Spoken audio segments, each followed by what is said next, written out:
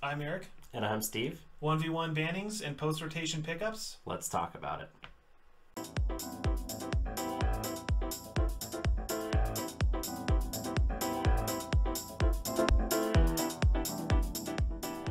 Welcome, Planeswalkers. We're here going to talk about the 1v1 banning update that happened a little bit ago, early October 2017. They got me again, guys. Yeah. They got me again. Yep, they did. And then, yeah, if you haven't checked out our Geist Straight Trap video, go check that out. Yeah, it's pretty funny. Steve got the hammer laid down on him that time as well. And then we're going to talk a little bit about things leaving Standard from the... From BFC. Shadows, BFC, basically then, our highlights of what you should pick up now, because it'll probably be the cheapest that it'll ever be. Or at least keep an eye on it, because it may fall a little bit more. It's only like a week or a little over a week. Or no, tomorrow will be a week. Yeah, there's definitely some goodies to pick up, though. Yeah. So first, let's talk about the 1v1 bannings. There are only 5 cards that change. Yes. First, here is Edgar Markov, and I played him in the 2017 Commander Challenge. He is banned in 1v1 as a commander only. So let's read his why. Yeah, so the Eminence ability is why. It's a lot like Aloro and Derive for that example, or for that matter.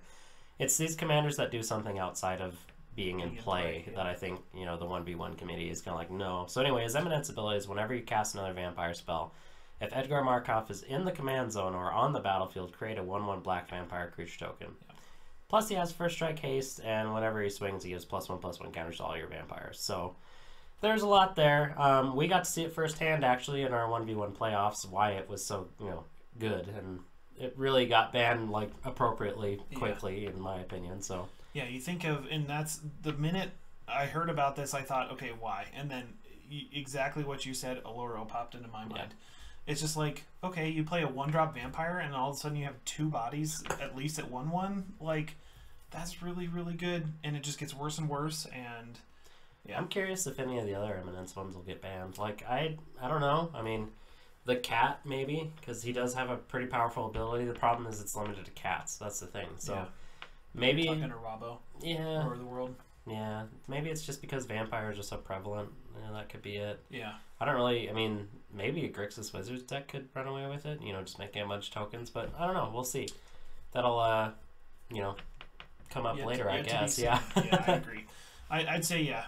I think the one that puts him over the top is just the fact that turn 1, you could get an extra vampire. Turn 2, you might have an extra vampire, but turn 3, you might get 2 extra vampires. Well, I mean, just think about, like, you go from the Aetherling vampire, the 2-cost Vampire Nighthawk, into the Vampire Nighthawk, and that has already netted you 2 amazing creatures plus 2 tokens. I mean, that's ridiculous. Yeah, definitely. And then you'll see the theme from here on is pretty straightforward if I can get our slideshow to work. There we go. Yeah, so Eidolon, Great Rebel.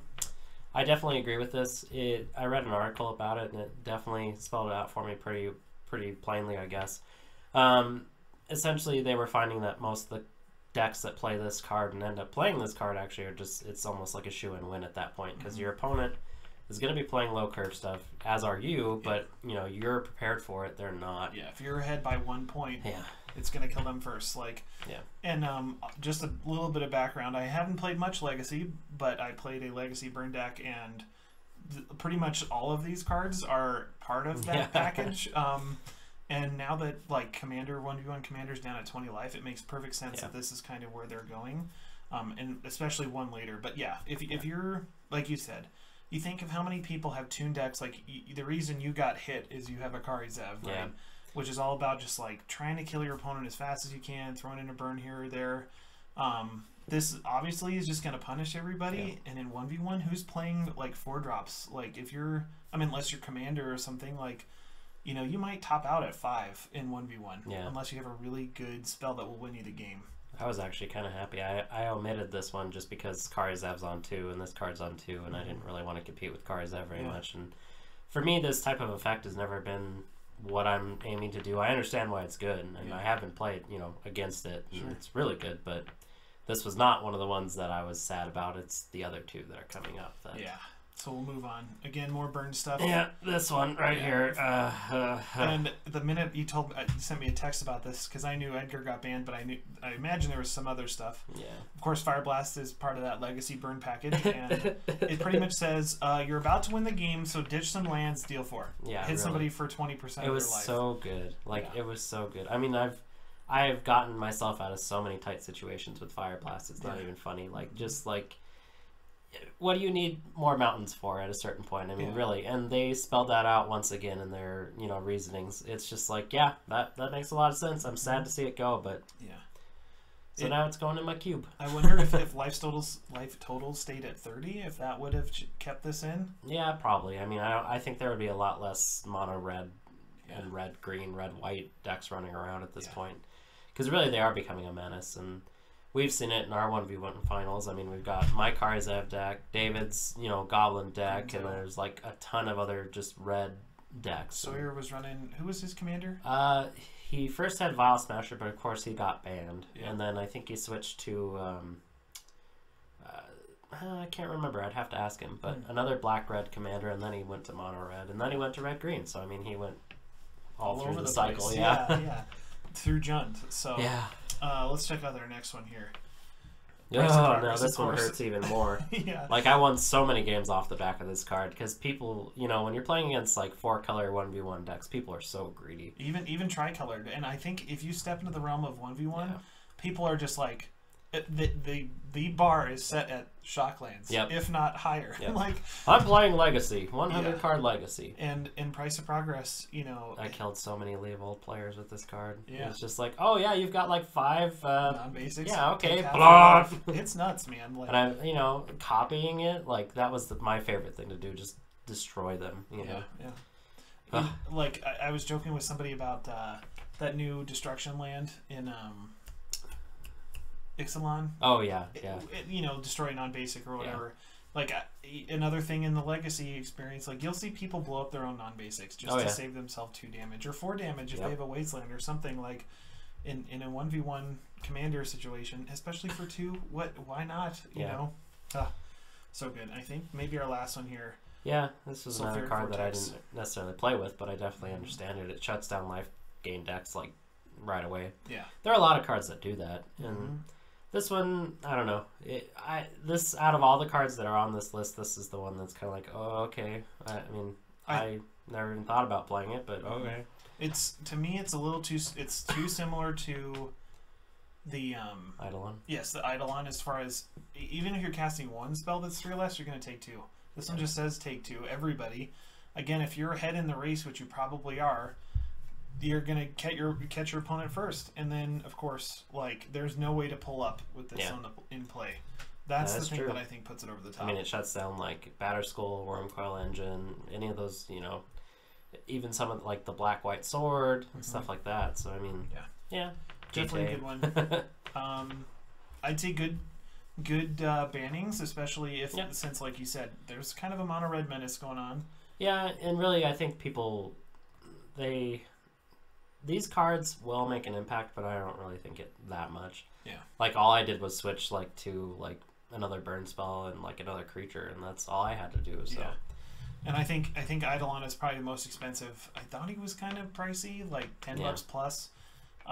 Price got a reprint, so... I know he's played Modern and Legacy, so... Yeah. Mostly Modern. I don't know how much Legacy, but mostly Modern. Yeah, so hopefully it won't hurt you too bad unless you bought the Edgar deck to make it into 1v1. I know Greg did that, so... Oh, he did? Oh, yeah. Oh, boy. Yeah. Does he know about the ban? I haven't told him yet, but I'm waiting for those salty tears. We'll try and capture that moment for you guys. So. But that's it as far as the October 2017 1v1 ban list. So next we're going to talk a little bit about... the rotating standard cards that you may want to pick up. And these are just our picks. Yeah, there's a ton of them. I mean, really, as we know, EDH is so wide and vast as far as what you could be playing. So we didn't want to spend, 2 hours talking about every card that we like. And we just kind of picked the highlights in our opinion. Yeah. Especially Green Warden. Yeah. Like, this is a Eternal Witness on a bigger body that... you can essentially do twice, because I mean, I've definitely had him die and exiled him just to get something back, and it's worth it. It's similar to that Dreadwood Tree Folk with the Vanish, not Vanish. Yeah, I know what you're talking about. Banishing, I think Banishing, it is. yeah, I think you're right. Yeah. Yeah, not bad. I don't think it's too much. No. But in a mythic, it's useful. Yeah. Everybody loves green. I mean, if you think about it, maybe it was $1 before. Maybe it's like 50 cents now. So I mean, if you want to pick up a few of these for a few of your decks or whatever, and I always try. My thing is whenever a rotation like this happens, I just pick up like lands, little cards like this, and the really big cards, of course, and then just kind of throw them in a binder. Yeah. That way you have them for when you want to build in the future. Yeah, I could see that. And this guy, he's just good. Like you said, an Eternal Witness with some different stats. And this guy. Yeah. He, unfortunately, has not gone down a whole lot. I mean, I think he's still like $10 or something like that. He is seeing play in multiple formats. I do really believe this will be the lowest that he ever gets. You know, $10 is not bad for a card like this. No. You know, give it 5 years, this will be like a $40 card like the rest of them. You know? I can see it. Did I say 10 years? You said 5. Okay, good. I was like $10 card now, roughly. Yeah, I was like, that's a lot of years. Okay, maybe not that many, but yes. I do see him on the same level as the first 3 Titans. Like, well, his cast ability is absolutely ridiculous. It'll solve problems for you that no one else will, essentially. Yeah. And then, of course, just mill 20 every time he attacks. Like, that's pretty good as well. Plus, he's not a bad commander. You know, if you want to go colorless, he's not a bad choice. Mm-hmm. He's not the best, in my opinion, but he's not a bad choice. You have a bias towards colorless. Yeah, I do. Void Winnower. Here's another one. Any card, I'm a huge fan of any card that says, change the rules in your favor, here's how. And this is definitely one of them, where you just say outright, just ban it, or not ban it, can't play it, you know, counter it. Well, my main thing with this, and maybe even Ulamog, is when is this card going to get reprinted? Yeah, specialty product at best. Yeah. Like, I mean, you could say that about every Eldrazi that is essentially in both of these sets. We could have even brought up the wastes. I mean, they'll probably show up somewhere else. I mean, who knows? We might go to another desert set where there's actual wastes. There were wastes this time, but mainly waste or something. Anyway, Void Winner is one of those. We forgot to bring up the 4-cost dude. The other Eldrazi. Anyway, Reality Smasher. There's a ton of... Oh, those are in the next set. That's why. Yeah, we're going set by set. Are you thinking Thought-Knot? Yes, Thought-Knot's here. I know we didn't include him on our list, so that's a good bring up. Yeah, I mean, it's no big deal, but I think you're right. The only way we'd see this is if we like get a limited product, or they come out with like from the Vault Eldrazi. You know. God, I hope not. I hope not too. We've had too much Eldrazi. Oh God, no! Hedron Archive. This card is probably one of my favorite rocks to be produced in the last couple of years. It is, yeah. You guys have heard me talk about it in pretty much every deck that I've made. Yep. It's just like a mini or a double Mind Stone, essentially. I mean, I think it's perfectly costed. Yeah. I think the little one is great. You know, it's awesome. I think this one is just enough payoff for me to think it's ridiculous, and then the big one is like, oh, I'll turn it into 3 cards if I really need to. Yeah. So this is like perfect in the middle. I know, I lucked into a foil copy of this. I don't know what it's at, but I will keep it. Yeah. And the uncommon, just non-foil, has been on our buy list for probably the last 6 months, and we haven't gotten like more than a handful. It'll be one that, people are always looking for. EDH players will always want this. If you're playing anything remotely, you know, artifacts, you'll want this. Yeah. So yeah, super good. Oh, and I think this may be our last one from BFZ, but Gideon, we kind of threw him on the list because he was kind of the big money card for a while. Yeah, I mean, his -4 is great. It's good for token decks. His 0 ability is great. You know, his first ability is great. There's nothing wrong with this card. No. It's maybe not the best planeswalker for the commander format, but it's definitely great as far as like just utilizing its abilities. So yeah, as any planeswalker is, I guess. one term that I hear often as far as cards is like price memory. Have you heard of that? Yeah. I could see it applying to this card. Yeah. You know, just being I think $30 at some point. Is it even played in any other formats? Like, I don't know. I think it was in Modern for a second, but it didn't last. Yeah. So I don't know. We'll see. Beats me, especially with the new Gideon rules and the one Gideon. Like, Gideons are kind of a safer bet now. Yeah. They're almost a tribe. Now this card. Yeah. This is another one of those that I would definitely pick up. Yeah. There's no question about it. Nope. It is a house in Commander. I mean, either as your Commander or just in any type of deck that's running black. Like, I love it in mono black decks. I need like 3 copies of this card. It's so good. It's a vampire, which, you know, maybe doesn't look like it, but if you're familiar with Zendikar, of course, it's got vampires and Plus one of the tribes. Tokens. Yeah. Oh, so there's a lot of, like, homes for this card to find, I'd say. Well, and I love effects that essentially shut your opponent down from doing something that they're trying to do. And it's just so good. Yeah. Denying him some graveyard access is always responsible. You'll hear me say in some of our games, and I always not chastise people, but I give them a hard time.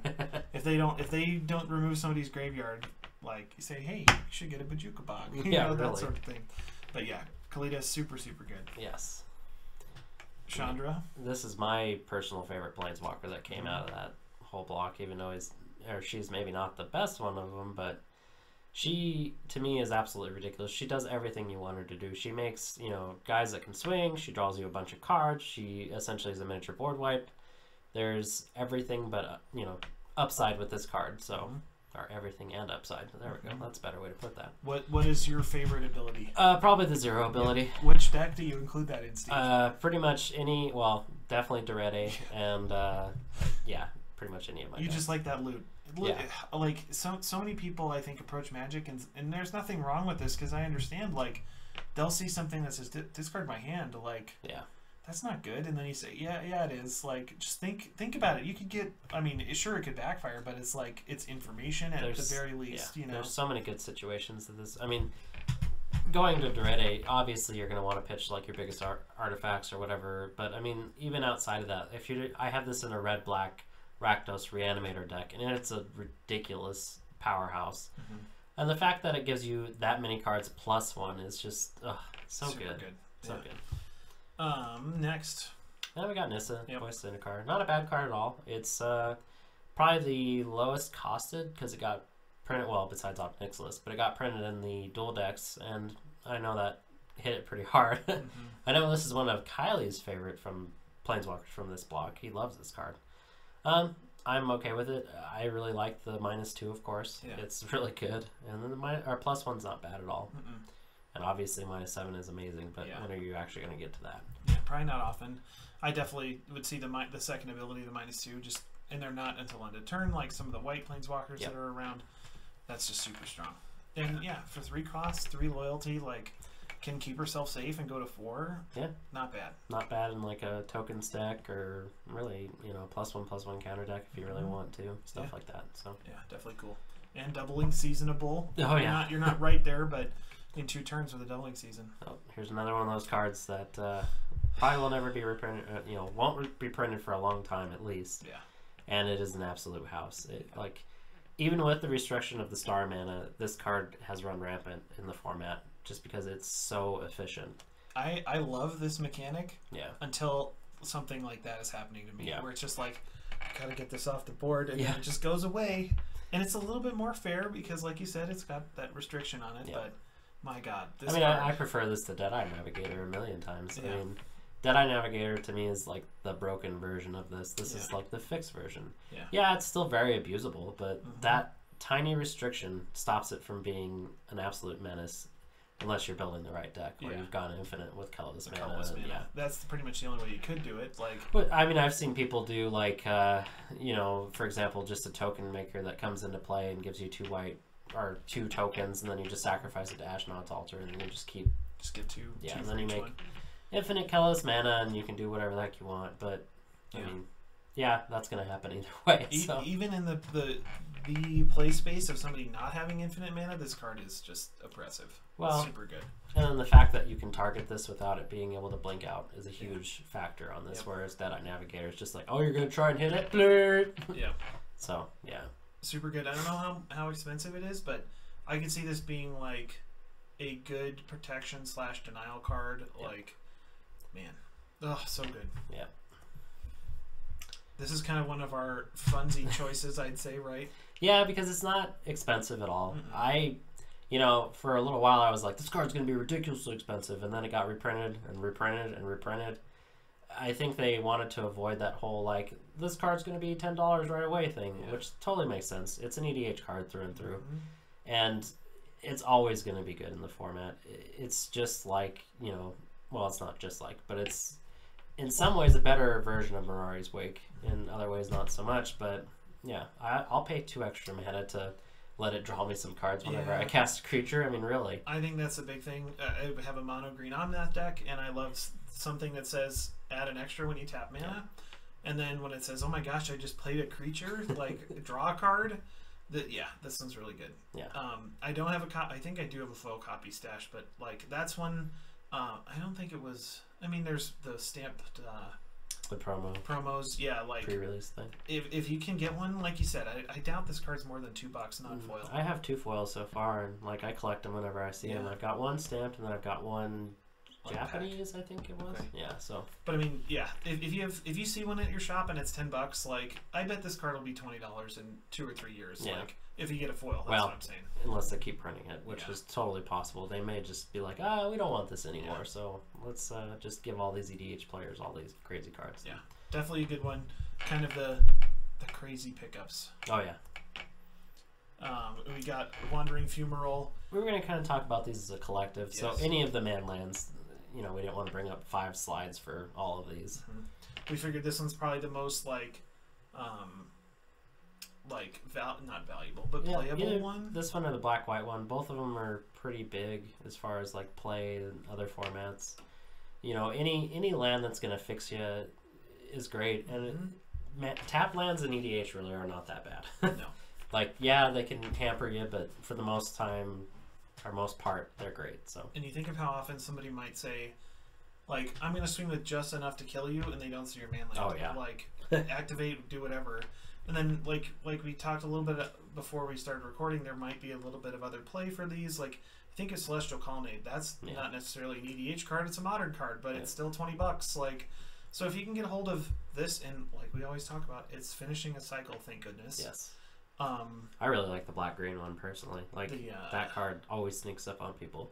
What is that one? I can't remember the name of it all, but it to me always sneaks up on people because it's got Death Touch. So it just you swing into it and it's like. So man lands, pick them up. Yeah. So into Shadows here, and we're leading off with probably the best card that, in my opinion, that was printed there, and that's Seasons Past. This card is absolutely ridiculous. You're the kind of builder that can go for this. Oh yeah. I can see that. I mean, you see it in Standard when people were doing. I think Seth had one. Yep. But yeah, you're pulling back any number of cards with different CMCs. Like there's so much value in just casting this. It's not even funny. Like especially in a format where you can either cycle a whole bunch of stuff into your graveyard, just pitch it through dredge, whatever, B, just having it late game will basically, you top deck this in your late game and this is the only card in your hand, you are going to be happy. In business, yeah. You think of just getting hit by a board wipe when you get unhinged completely and you say, all right, well, I'll spend 6 and get maybe 3 or 4 guys back, and it's just like, okay, that felt good. I've gone all the way up to 8 cards and had to discard cards before, so I mean, like, there are definite times where this card will just get you an entire hand back and you just won't care. And it's all gas too. It's not like you've say drawn cards or something and half of them are lands. These are the exact things of those CMCs that I want to keep going in the game with. And I love that it puts itself back into your library too. Yeah. Like, it sucks that you can't get it back from your graveyard, but they obviously did that on purpose. But I'm really happy it doesn't exile itself, because that's just even worse. So the fact that eventually it'll maybe come up again if you're really cycling through your library, super good.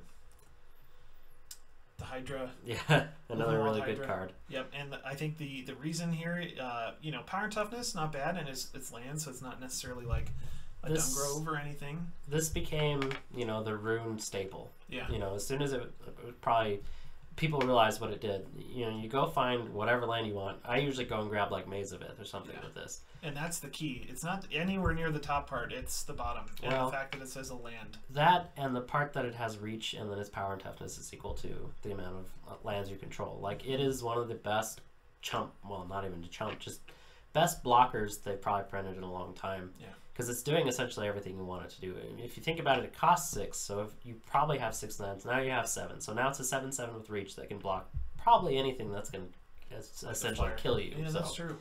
So, I mean, this is probably one of my favorite cards to see against, like, Prosh decks. Any kind of deck that's going to swing over with a flyer and get you, So, really, really good And card. like you said, like that blink potential. Yep. Yeah. this is maybe one of those cards that is a definite you need to pick this up, because I think in a couple of years it will be expensive because it'll be harder to find. It's, you know, something that I would not mind having like 4 or 5 copies just lying around. Just for all your green decks, and then just kind of sit on them. Yep. You know, I think it's not a Primeval Titan, but it's got a little hint of it. You know, like getting the land of your choice is like super, super good. Oh man, they just broke the mold when they did Prime Time. So yeah, Cryptolithrite. This is another one of those crazy cards. You know, obviously green again. We really like these green cards. Yeah. It's a really good card that really gets utilized in token decks, in my opinion. There are a lot of other builds that can obviously use this. Like this and the Godpharaoh's Throne or whatever work hand in hand together. You know, just tap all your guys for mana and all of a sudden you deal a whole bunch of damage. There's a lot of instances where this just benefits you. Yeah. I see it as like cards that I used to play in Standard, like when it was around Prismatic Omen. Like not necessarily the same. It helps fix. This card says fix really well. Oh yeah. It's different, of course, because it's not on your lands; it's on your creatures. But turning everything you've got into a bird isn't so bad. No. Like, I think it has some chances to be abused, which could make the card's price go up over time. You never know. Like, I'm sure there's a ton of infinite combos with this. I mean, like, there's gotta be. I haven't played any of them because I try and stay away from that. But yeah, such a good card. So cool. Carlos Tracker. God, another just awesome, ridiculous green card. Yeah. This is probably one of my favorites from the entire block as well. It is so good. And people really undervalue it in a lot of ways because I mean, I don't know. It's just maybe not punchy enough for them, but for me, that slow advantage is worth it. Yeah. You think of it like just, it's his landfall essentially, and then, you know, I think people underestimate clues. Yep. It'll be interesting to see, since we're starting Ixalan, I wonder if people underestimate gold again. Like, I don't think they'll make that mistake again. Yeah. But, you know, this card was always in our case, I think, at the shop while we had it. Yep. Like, it's just super good. I think it shot up to like $8 at some point, or maybe even higher. Less than 10, Like, it definitely makes sense. It's an amazing card. And once again, this is just like the Hydra. This is one of those cards that I would pick up a couple copies of if you plan on building decks in the future, because it works perfect. Yeah, definitely a great, like, standard star that could have a home. Definitely has a home. Nahiri. Yeah, this is another one that's being played in a lot of formats, so price hasn't really gone down at all, but this is the time to pick it up still, even just because it will only go up from here, in my opinion. It's that good of a card. It does pretty much everything you want it to do. I mean, it loots, it destroys, you know, threats. Yeah, it's -8. I've never really done before, but if I ever get there, it'll be ridiculous. Yeah, so definitely good. You just go grab your biggest, meanest, whatever, and put it on the battlefield, and then it goes to your hand at the next end step instead of like destroyed or anything like that. Yeah. So it's just like, okay, here's Emrakul. Okay, pretty flavorful too. Yeah, like it shows up and then you know, blows everything up and then comes out again later. You know, such a good card. And you know, red white doesn't really get that good of anything. So when they give us, like, or give them, I shouldn't say us, I'm not really included in that whole thing. I guess you more are. But anyway, anything that red white gets, it's just great. So yeah, you think of like a Johnny Vengeance, I'd say, was probably the best planeswalker in those colors. Like, yeah, well, I think those are the only two, right? Yeah, I guess there isn't one. No, I think these are the two, and they're both good. So at least they have that going for them. At least, who would you put on top then? Nahiri. Yeah, and I guess that's where I was going. Like, if you put those two next to each other, Johnny Vengeance was really good. Well, and he's great in situations. Like, there obviously are situations where the Johnny is better, but Nahiri is just that good. She's good, and that's a good thing. If they make planeswalkers that are better than what we had, that's an improvement. Oftentimes that's not the way that goes. No, so. You think of, oh, hey, here's Koth, and then it's like, oh, bad. As a red player. Here's Tidball. Woo! Yeah, the peak, he costs 2. He's really good. Boy. The Gitrog Frog. Yep. This is definitely your wheelhouse. I know he's good. Yeah. I don't think he was too inexpensive throughout Standard. But no. I mean, he's a definite EDH card. Yeah, time. I think he's actually been playing in other formats as well at some point. He may even still be trying to be brewed around at this point. The ability is just so different and so interesting. It's definitely not landfall. It's the opposite of landfall. Yeah. But I mean, card advantage to me is key in any deck, and a commander that can provide you card advantage, even if it comes at such a high cost or seemingly high cost. I think this really is you don't care. People be like, this card sucks, and it's like, I don't know. You might want to it will beat you. So just pay attention. I mean, instantly, people were building decks around this guy, and instantly we were getting our butts kicked by it. So I mean, do you think there will be any backlash to this card, or do you think that risk is gone unless something else gets printed? I mean, I could see it, but probably not. I kind of felt that way because he did make some waves early on. Like cards were, I forget the one card that everybody was after. But it went up 2 or 3 times in price, and then it's just like, well, I don't know, if you're buying this one card that's now shot up because of this one card, if one of those goes well, I mean, if you think about things that are really good in this deck, like Oracle and Moldiah, that card is already ridiculous. I mean, the things to break this card are already in existence. There's not really a demand for other combo pieces for this thing. There definitely are some combos that I have played against that are just backbreaking. You're just like, how did you assemble that on turn 2? And that's the thing. I think most people see this and they're just like, what? Yeah. It's like you're looking at the other side of the coin when you play this and build it, and it's sneaky. Yeah, it really is. It's a thinking card in my opinion, and it really shows. So, so cool. Yeah. Definitely a horror, I'd say. Oh yeah. So Eric and me were kind of on the fence about including these, but honestly it came down to dual lands are always good. Yeah. These are great for dual color decks. I wouldn't really maybe include them any higher than dual color decks, but I mean you could push it, but really definitely not 4 color or 5 color accessible, but maybe even 3, but still dual lands are good, and these have a ability that grants them maybe to come into play untapped, so that's always great. And you think of how often you say, I think of it in the Theros. I kind of came back, not to Standard, but to collecting and deck building in Theros. I said, am I ever going to need these temples? Scrying's good, but, in the end, I'm glad that I've got at least one of those each to, build with. And I think, some people weren't huge fans of the Shadows lands, but they're duals. That was Steve's argument, and it's totally true. Even if these are $2, $2 to $4 in their lifetime in Standard, just pick them up. Who cares? I mean, they're probably $1 at this point. I mean, you'll someday get a commander, an allied color commander that you want to build, and having one extra dual can't hurt. That's one less island and or basic planes that you're running because of budget. Essentially, if you think about it that way, if you pick up whatever obviously whatever you think you're going to build, maybe a few extras. It'll pay off in the end. Really it will. I think so. And then we've got the Westvale Abbey. Did we get both sides of this card? Nope. Oops. Anyway, we all know what this thing turns into. It's a giant 9/7 monster that has flying and lifelink and vigilance, I think, or something like that. I think so. Lots Maybe of not keywords. Vigilance, but it's got a lot of keywords. Yeah. It's probably my high pick for any land from this block, as far as may become valuable at some point. Just because it's very unique in what it does. Being able to flip over into that giant demon that's going to essentially wreck somebody.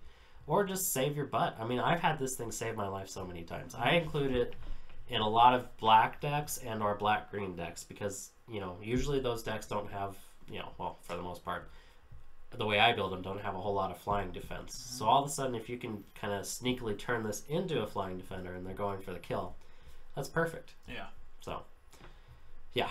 Plus, I wish there was a rule that let you play this as your commander as well. That'd be pretty sweet. I don't know why this isn't a legendary land, but I wish that there was a rule that lets you do that because it would be so fun to just have a land as your commander. And it kind of fits, clerics aren't a huge tribe, but they're pretty... I mean, I even joked, they might make a cleric thing in the Commander 17. I mean, that's what we thought as soon as we saw that artwork, because to me it doesn't look like a wizard even still. No. So. For a long time, clerics were huge. If you look in old blocks, and there's clerics of every color, and black and white had its big, almost like a feud going, it seems. And then this, it kind of fits there. Man. And I love that they included another demon to take Grizzlebrand's place on this block, or plane. That's what I'm trying to say. This plane.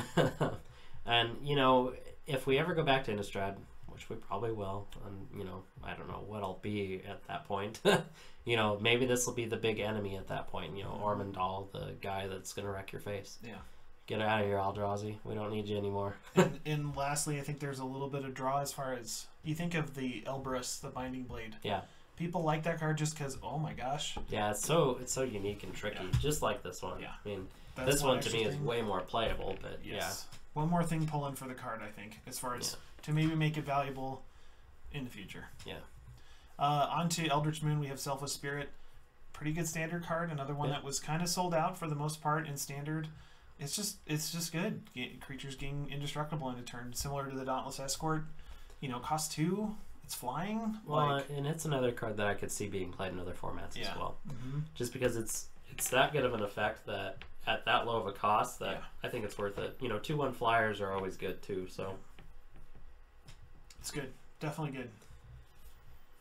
We put Lily on here because if you see a $38 card go down, like.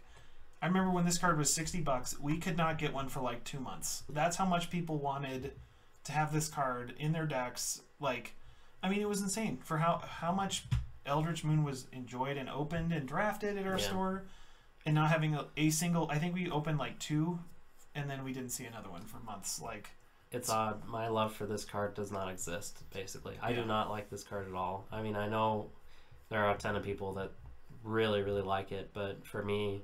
In primarily commander play, I just and I could see that you've got a little bit of the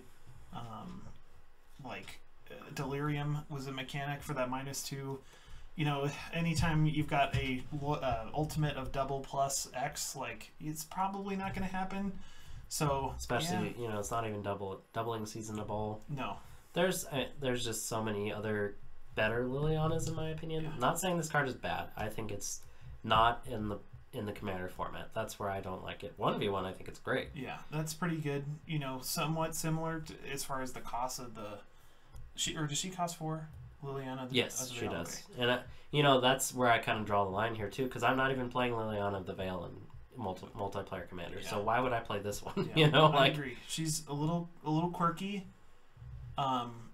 The 5 cost one that came in Amonkhet is like, or is it 4 cost? I can't remember. Is way better in my opinion for our format than this card is. So, I think this one that we spoke about price memory, I think this one will come down. Maybe not a week after rotation, but yeah. I mean, I could definitely see it finding homes in other formats as well. Sure. It's definitely a useful card. Like I said, I wrestled with even including this, but. I knew somebody out there was going to be like, where's Liliana the Last Hope? So here it is. I think the fact that it could go down is the reason I wanted to put it on here. Because even if you're just a collector or, something else changes with the Planeswalker rules or whatever, like, man, to not have this card and then watch it go up again, that would suck. Well, there are people that exclusively collect certain Planeswalkers. Like, I know a ton of people that are nuts about Liliana. Yeah, it's just like, okay, settle down, buddy. Yeah, she's good, but maybe I do agree. You think of Liliana Vess, like that feels like a black Planeswalker to me. This card is just a little jumbled, a little. Yeah. But try and get it because it was like $38. Like who knows what it is now? Yeah. Oh. Good old Emrakul. This card's like $7 right now, so I mean, pick it up. It is a great finisher. Yeah. It doesn't have the diamond restriction, which maybe it should have. Yeah, there should have been at least 1 or 2 diamonds, I think, especially with that first line. Just make it more and more cheap depending on the card types. Like, this card, it's a house. Yep. I mean, there are commander decks built around this card solely. I mean, it definitely makes sense. I love including it in anything that wants to go really big. Obviously, the benefit is to cast it, so you don't really want to include it in like Mael or anything like that, but. There are decks like what's the Rasputin guy? Not Rasputin. I can't remember his name now. What does he do? He taps, or he comes in with counters, and then you can remove them to make colorless mana. Maybe it is Rasputin. Anyway, we're getting on another tangent. There are cards that definitely love this card. Commanders that love this card, and I think it's a great include as a finisher anywhere, basically. So it's super, like you said, it's kind of. And again, to use that term, it fits like the battleship magic. Oh yeah, the battle cruiser. Yeah, this is a definite battle cruiser. Yeah, and if you didn't tune into standard or you don't like, if this card was top, like a 2-part combo in standard got banned, like That's the only reason it's $7 right now. That's how good this card was. It was people were complaining. They're like, why do you make the card of the set? Emrakul's all over every promotional item for Eldritch Moon. You know, you think of Saheeli. She was the card of Kaladesh, and they banned a 1-card combo for her, or the 2-card combo. Like, why do you make a card that's so good that you have to axe? Well, a lot of that was because of the environment. Yeah. Like, I mean, obviously the Marvel side of this really kind of pushed it over the edge. Yeah. I think maybe axing one of those instead of both of them might have been the right way to go about that. But well, they were separate, weren't they? It was Emrakul first, and then it was the Aetherworks Marvel. Yeah, and I don't think Emrakul was played. I mean, it might have been played a little bit, but not anywhere near as much as it was when they figured out that, oh yeah, this is a great Marvel target. There was a Delirium deck, I think, that ran it. But yeah, like, there's a reason this card got banned. Yep. Oh, God. Yeah. It's just good. And, you know, I remember thinking back, okay, again, I love it. You take an effect that you think wouldn't be balanced. Oh, yeah. And it really isn't. But, like, they got me on the hook for a minute. They say, okay, you get a turn of your opponents, and then they get a turn back. And it's like, that doesn't seem so great. And then you watch what you can do with your opponent's turn, and it's just like, use literally every arrow in their quiver against themselves. Yep. And, they can have a turn to recover. And and there are so many times where I've just used all my opponent's resources to kill one of my other opponents, and it's just like, well, I didn't do it. It was this guy. Enjoy the swing back, right? Yeah. So, pick it up. So, and you know, it's a Titan. There's a little bit of collector value there too. Like, boy, Tamiyo. This is another card that to me is just, I don't know, so good. Yeah. The 3-color cost kind of, you know, takes it back a bit. It's not as good as the other Tamiyo because of that, but I think we were spoiled with the first Tamiyo. Yeah, really big time. That card is so good. But I mean, if you're playing Bant Plus, this is a great card. Yeah. It is. Mm-hmm. Obviously, it's a pickup for Atraxa. It goes in Atraxa like a glove. I mean, it just fits it. Like, you essentially +1, choose Atraxa, and then choose one of your opponent's creatures that's going to swing into your planeswalkers. And you're just like, yeah, I'll just draw a card here and draw a card there. Atraxa's not red, right? No.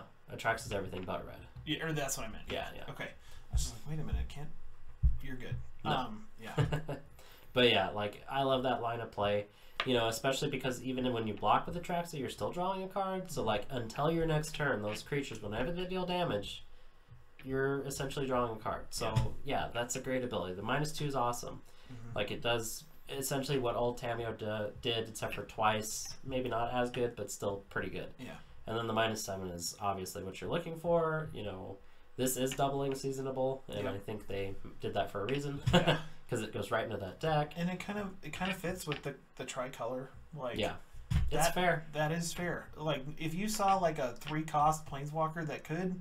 in green, like, that's a little different. But here you've got Bant, like, there's that chance at least. Like, this card could have easily been blue-green in my opinion, but I kind of like that they included white to kind of slow it down a little bit. Yeah. That wasn't a bad idea at all. And I think, you know, Chris brought up this point a long time ago, like, I don't think doubling season, of course, screams Planeswalkers, like,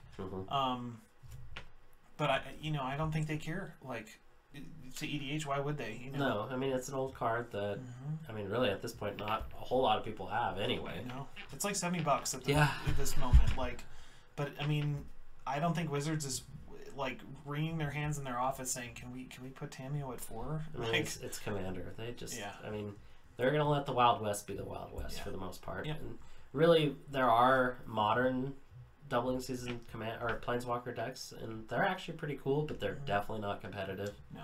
So I mean, there's that. Yeah. Oh, so good. She's super good. I think that might be the last. Oh no, we got Ixalan. I think this may be our last one. This to me is like the quintessential like zombie commander that came out of the entire thing. Like, I love this way more than what's his face from the first one, the tap zombie. I can't remember his name. Anyway, it doesn't matter. Grimgrin. Yes, Grimgrin. Like, that card definitely had a lot of flavor and was interesting, whereas this card is just really, really, really good. And it's very underwhelmingly, you know, good as far as, you know, what I look for in a commander. I'm trying to say words that I can't even think of right now. But I love those fly under the radar commanders. You know, a lot of people don't even realize that this card can cast a zombie from your graveyard. Like, once a turn, yeah, but usually that's all you need. Like, I've cast so many Garys off of this card that it's not even funny. You're just like, okay, I'm going to cast my Gary from my yard, and you're just like, oh no, because they just countered it. Yeah, because they'd just be like, oh my god, like... That'll make them remember that you can cast from a graveyard. Like, you gotta start slow, so they're just like, that didn't seem so great. And then they're at like 9, and then you hit Diagraph Captains, like there are just so many good like this is a great zombie tribal commander, even though it's not a zombie, which I don't know, I think is kind of... I think it's awesome, and because both Gissa and Geralf made their appearance in Commander 15, I think that the was monocolored, and those cards are amazing too. Yeah, so I mean, you just throw them in the deck. I mean, really. Yeah. Oh gosh, it's so cool. That like Innistrad is just like awesome story flavor soup, and then they come out with a 2-character commander. Like, think of any other commander pair that's like I don't even care. Chaos and Tarot. Yeah, I mean, that's a good win. But you know, you think of like and then there's the red-white one. NX and Simede, or something like that. Yeah, I mean, there's not very many that you know have double creatures. Well, there's Mina and Dan, but that's the one that immediately came to my mind. It's just like, who are these elves? Like, where did they come from? You see a character from Commander come into, and I know Geralf, like Geralf's Messenger, Geralf's Mindcrusher. He's got a lot. He's around, like. But then you see a card with him and now her, and now they're together, and it's just like, oh my gosh, like... I really hope they survive this whole Emmer apocalypse, because, you know, if we do go back to Innistrad, which we most likely will... They'll just have some extra tentacles. Yeah. Oh god, I hope not. I'm so tired of things growing tentacles. They'll just have a colorless mana symbol in their cost. Yeah. Like, I am so tired of, like, the whole, Eldrazi. Like, I mean, I love Eldrazi. Don't get me wrong. It's probably one of my favorite tribes, but I'm so tired of it on this block. Yeah. If it would have been somewhere else, I would have... You know, they could have ruined anything else but my baby. But Innistrad. Yeah, this is where I started, you know? Like, I had so much, like, nostalgia, and then all of a sudden it's just like, wait, why does that werewolf have a tentacle growing? Oh, no. It's oh, no. And I think that's probably why they chose Innistrad, because they said... Most beloved set, most hated cool baddies, like, smash them together. And there's a little bit of the horror theme. Yeah, I get the Eldritch horror thing, but really... I'm with you. Being a shopkeep for those, like, 4 sets, I think a lot of people were just like, okay, here it comes again. I'm so tired of these guys. Even though I love them, but my god, can we just move on to, like, I don't know, anything? Can we get oozes or something? A happy and, like, wonderful plane that isn't... mutated. I just want to see unicorns, and I want to do like the Diablo thing where there's just unicorns and werebears and stuff chasing something you. Different. Maybe candy canes. The dinosaurs, and then they brightened things up with Kaladesh. I'd say. They really did. I mean, like Kaladesh turned everything around, and I think it drew a lot of people back to Magic. And then of course they did Amonkhet, and that drew a lot of people away from Magic. And I think so. Now they're doing Ixalan, which is amazing. I was joking about this the other day with Lauren. We were talking about how essentially, like, this this Ixalan set is like perfect for Halloween, because I mean you're gonna dress up as most of these guys anyway, so it's just perfect. Yeah. But yeah, we kind of meandered there. You could add like standard analysis, I guess. Yeah, I mean, but that's okay. Yeah. But yeah, I think that's a pretty good list. I'm happy with that. I would say so. I mean, once again, like. Really, the idea behind this, and a lot of people have actually been doing this, I've been seeing them all over YouTube, and I just wanted to throw my 2 cents in, essentially, is that these are the cards that you will probably regret not picking up now, you know, later on, you know, 2 years from now. When you're just like, gosh, I need to get in Geralf to run my zombie commander deck, and it's just like, where's this card? Yeah. Or you know, I doubt it with that one. Might but, be in stock, and instead of $2, it's $8. Yeah, exactly. Yeah. You know, I had this bite me really hard when I first came into the format, just because...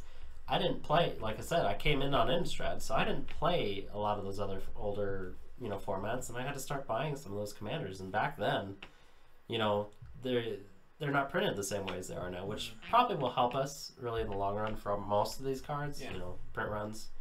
But yeah, I mean, definitely sometimes like finding your parallel lives, finding your blah blah blah, you know, chromatic lanterns, like, you know.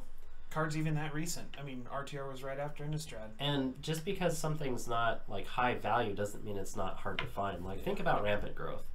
Like, you guys go through rampant growth, like, and most of it's me. So that's the hard part. You know, it's true. Like, you think of $2 to $4 cards. Like, for Long Point or a long time, you might be out of Lightning Greaves. It's a $5 card. I know that's been reprinted a bunch, but thank God. Imagine if they didn't. Exactly. Like, it would be just as hard to find. Luckily, you got a good stack. Like, you think of Soul Ring. Commander wouldn't exist if we didn't have Soul Rings in every pre-constructed product. Like, for somebody getting into it, because that would be just ridiculous. Like Mana Crypt, you know. That would be horrible. Like, thank goodness, you know. And I think you're right. Print runs it's like two different beasts. Before, like, a certain point, it's just like, I wonder if there's numbers somewhere.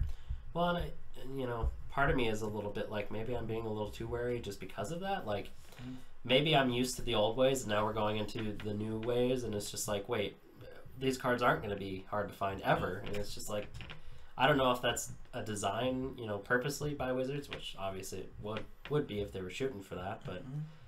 Yeah, I mean, we talked about it with Zendikar Resurgent. Like, that was a good example of this. Like, the reason that card is, like, 50 cents, essentially, like, it's not 50 cents, but you know what I mean. It feels like a bulk, yeah. Yeah, is because it's been printed, like, a million times. It is an amazing card for Commander, and, like, anybody should have it in any green deck. And the fact that... I'm not going to go back into Zendikar Resurgent, but... Yeah, I think, you know, you bring up a good point. I think it is purposeful. Yeah. I think... maybe the age of speculation is kind of gone for standard stuff, unless it's a mythic that's a popular, be played in other formats, and maybe see like good in Commander or something like. But maybe we should cover this in another episode. Like, go more in depth on it and talk about like buyouts and blah blah blah stuff like that. Because I know a lot of people are really interested in that. So maybe I used to do it a lot, not buyout, but like follow that stuff. Yeah. Like, and I mean, I think you're right. I think these are, like, some of these are fun wins or fun picks, but there are a lot that should maybe have that happen to them, but they might not anymore because of the prints. So yeah, we'll see. Well, anyway, what do you think, Steve? I think we've definitely talked about it. We've talked about it. Thanks for joining us, guys. We will see you guys next time. Yeah, for sure.